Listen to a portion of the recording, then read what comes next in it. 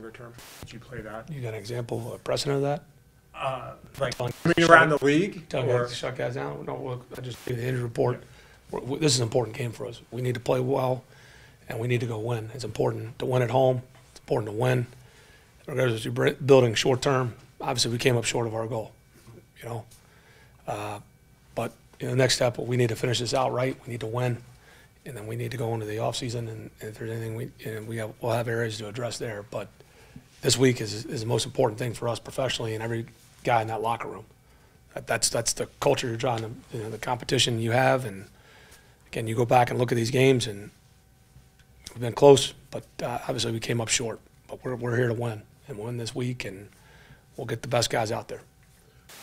I thought he did a nice job. I mean, we were in a little more of a drop-back game, which was good to see from him. I thought he delivered, especially as the game went on. I thought he made some critical throws in some critical situations.